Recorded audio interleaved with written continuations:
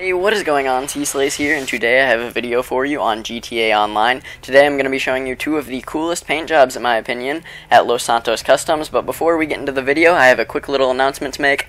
I had a video of mine uploaded to a community channel called Warped Gamers, and they were kind enough to let me upload one of my videos over there. So I'm going to leave a link to that video in the description. If you could go over there and support it, view it, leave a like, comment, whatever, I would really appreciate it. It would really help my channel grow, I feel. And there's a lot of cool content over there. There's a large variety of content, large variety of games uploaded, so there's kind of something for everyone, so maybe you'll find a cool channel that you enjoy too while you're over there. So I'm going to leave a link to that in the description, so if you could go over there and support it, I would really appreciate it. But without further ado, let's get into today's video. Alright, we are here at Los Santos Customs, and I'm going to show you how to get this adder to the blue color that I had there in the intro. And I really like this color. I have a whole garage themed with this color, so I'm going to show you how to do this real quick. First thing you're going to want to do is go to Respray, and then go down to Metallic, and you're going to find the Midnight Blue color, and change it to Midnight Blue. Get rid of that ugly cream color that I had changed it to. And then for pearlescent, you're going to go down here to pearlescent, and you are going to change this to ultra blue, which I believe is up here. Nope, never mind, I was wrong. Down here. Ultra blue.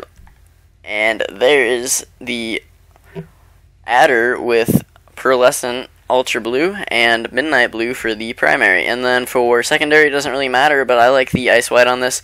Anyways, I'm going to go show you how to get the other color. I'm back at Los Santos Customs with my Zentoro, and I'm going to be showing you how to get it to that gold color that I had in the intro. So what you're going to want to do for the Zentoro is you are going to want to go to Respray, and then you're going to go Primary Color, Metallic, and you are going to go to Chocolate Brown. And I know this may seem a little weird, but it actually turns out really good, and it comes out to be this gold color. And then you're going to go to Pearlescent, and you're going to change this to Race Yellow. And where's that at? It's up here. And voila, there you go. You got a gold car now. And then for secondary, I prefer chrome, but you can do whatever you want. I really like the chrome with the Zentoro here. So I'm going to go ahead and put chrome on that. And then if you want to make the rims match, you can go down here to wheels and go to wheel color and set this to bronze. And it looks really cool. Not gold. You want bronze. Where's bronze at? Either one looks okay, but I like the bronze better with the car's color. So, yeah, there you go. This is how you get the Zentoro to be a gold color, or any car, I guess, for that matter. But that's how you get a gold color, because the actual gold color in this game doesn't actually look like a very good gold.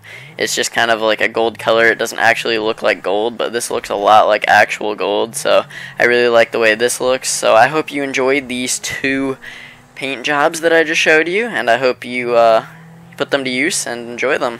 Anyways, thank you for watching, and I will see you in a later video. Goodbye.